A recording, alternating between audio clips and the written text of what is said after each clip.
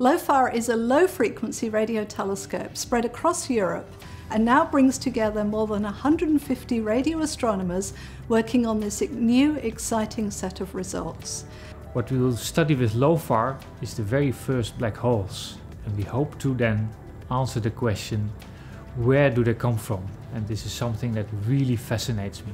LOFAR is recording radio waves emitted billions of years ago when the Sun and the Earth did not even exist yet. When we look at galaxy clusters in optical observations, we just see the individual galaxies and a black space in between, which appears empty. But with radio observations, we can see large-scale diffuse sources filling the intercluster medium, radio halos at the center, and radio relics on the outer edges. With LOFAR, we can detect more of these sources and understand what's powering them. So just imagine some of the discoveries we may make along the way, and I certainly look forward to it.